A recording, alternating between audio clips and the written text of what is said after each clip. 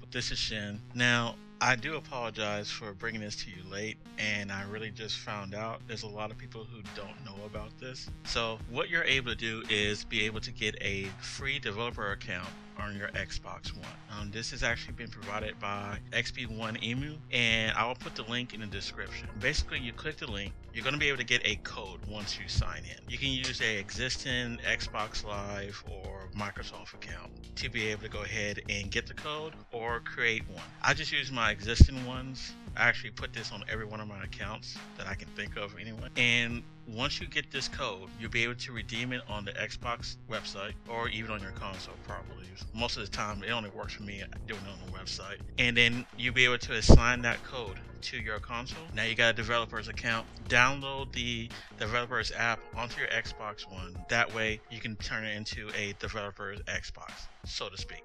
It's not a real dev kit, but you will be able to do certain things that you can't do just on a plain retail. With this, you can actually be able to get access to quite a few things. You can get some emulators put onto your Xbox One, play Nintendo 64 games, Super Nintendo games, Genesis, things like that.